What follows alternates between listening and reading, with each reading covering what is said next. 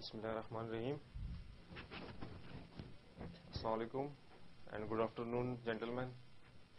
Normally we use ladies and gentlemen, but in Saudi Arabia this is a culture of separation, bifurcation between the ladies and gentlemen, so only gentlemen. Inshallah. Then we will have parda there. Okay. First of all, I would like to introduce myself as Dr. Khalid has introduced in brief. My name is Muhammad Khurram Khan, and I did PhD in 2006 from Southwest Jiaotong University of China on the full scholarship from the government of Pakistan and the government of China, both fully sponsored scholarships. And then in 2007, in the beginning of 2007, I started doing job at Bahria University as assistant professor in the Department of Computer Science and Engineering, and I did 2 years job there. Then I got invitation from Coeia, this institute, to pursue research. So I joined them recently in February 2009 as a research assistant professor. So currently I am working here as a research assistant professor, and my main job and role here is to stimulate research activities in information security and biometrics. So this is the reason that this center is established for. Okay.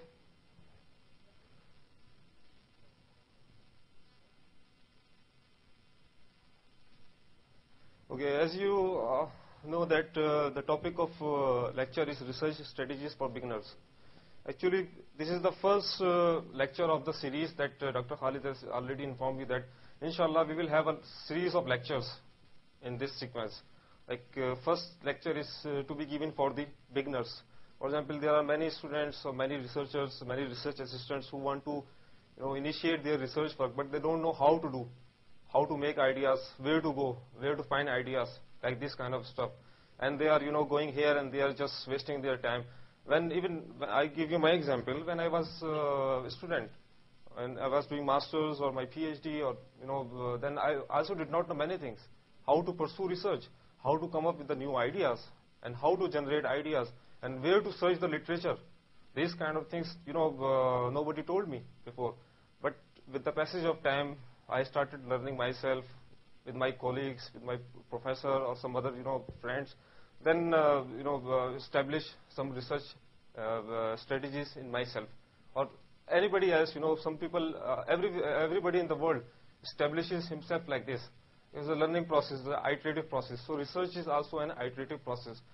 So here in the Center of Excellence, we thought that why not we introduce this kind of lecture series to the students, especially, and to the beginners who want to start their research but they don't know how to do the things.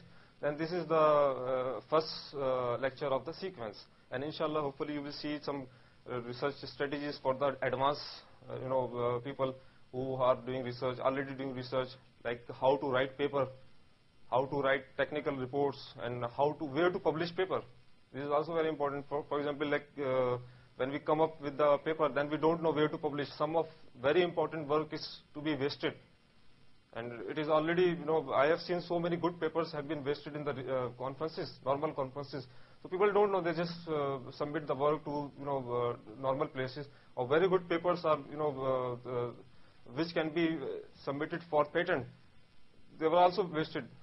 A lot of work has been wasted for that. So people should know, we should know that what is the worth of our work and where should we focus on. Like we should publish our work in which prestigious conference or prestigious journal, not only to normal journal or normal conferences. So these kind of things, we will also give you the lectures on these things in the coming future, right? And then we will also see some lectures on the patents, how to write patents, how to write papers, and this kind of stuff. Right? And how to give good presentation, effective presentations. And so I hope that many people will join us in the future. And we also invite you, if somebody is interested to give some presentation on this kind of stuff, then please join us. Okay.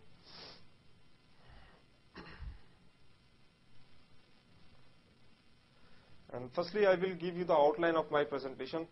First, we will discuss about research. What is research? The basic definition that we should know that what is research, why are we doing research. And then we will see the research process. What is the research process? What we do in the research. Okay. And we will explore some research cases. What are the research cases? There are 4 research cases we will explore on. later on in this presentation. And then we will see needs for a researcher, what a researcher should have in himself or herself, right? And then confusion in research and idea making. Like for example, I have come up with many courses. I have done many courses, but I don't know how to do research, how to start, and how to make ideas. So this is very important. Idea making is a creativity of a person. It's a very important thing. And everybody, the people who are doing very good research, they are also human. So they can generate ideas, and why not we? And daily life of a researcher, it's a very, hard question. If somebody asks that, as a researcher, that's the toughest job, we are doing. We have no entry time, we have no exit time for research. Sometimes we have to work for 20 hours, 21 hours. I remember when I was doing PhD, then I used to work sometimes 22 hours or 21 hours. This in early 2005 or 6 when I was winding up my PhD thesis. So daily life of a researcher is very tough, tougher than maybe just normal academic people. And how to generate a research topic. We will just briefly, get the clue of these things, because we have shortage of time of 1 hour, so we have to cover a lot of things. But later on in future, inshallah, some other lecturers will give you the, lectures on this kind of stuff in the detail. And we will see the credible and famous research publishers. There are so many publishers in the world who are publishing a lot of, journals and technical reports and this kind of stuff. But some are credible, which are indexed by ISI or some prestigious, indexing organizations. So we will see also them. And third last, we will also see the typical contents of a research paper, just in a nutshell. I cannot give you a whole presentation. If I start giving the presentation of just typical contents of a research paper, then I think it could take me 3 or 4 hours or more than that. So I will just give you the introduction of the typical contents of a research paper in a nutshell. And when you are reading a research paper, then what questions should you ask yourself? Because if you are reading a paper, just reading, then it is waste of time. You should know something that why I am reading this paper and what is in this paper. Means you should be a critic yourself when you are reading a paper. And there are some good qualities of a good researcher. It is inverted commas, good. What is the definition of good? So not qualitative, not quantitative, what? So there are some qualities of a good researcher he should possess in himself. Okay, we will see it. And I will give you a short demo of, because I assume that there are most of the people here are beginners who are just research assistants who just joined this university or who are doing masters or PhD. So they should know that how to explore or how to search the literature on the IEEE Explore. Like, are you familiar with the IEEE Explore? It's a digital library from the, IEEE. IEEE is a very prestigious institution of electrical and electronic engineers. So we will see, a small and brief demo how to explore the data on the IEEE, right? Now research. Actually, research is a process. It's a diligent process of inquiry and investigation to find out facts, figures, and theories, and some kind of procedures and applications, this kind of stuff. It's a very diligent process. And you just try to explore the new things. And your important, you should say that your important objective in the research is to discover something which has not been discovered. Like I give you the example of one saying from the Einstein, Albert Einstein. He said once that if you know what you are doing, then it means that you are not doing the research. Okay, means if you are doing something and you know what will be the result, then it is not research. You know the result, already know the result.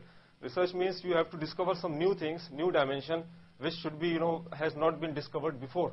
So this is very important characteristic of research. And it's a systematic and methodical, process of research, and you follow some systematic steps. You cannot do research in the ad hoc basis. It has a systematic process, right? And of course, the very important thing is in research is to increase knowledge. What has been known, you have to discover new thing beyond what has been already known to the people or to the community. So the important thing is that it increases knowledge. Whatever we explore, it increases new knowledge. And the purpose of research. Actually, the purpose of research is to review and synthesize the existing knowledge. In research, what we do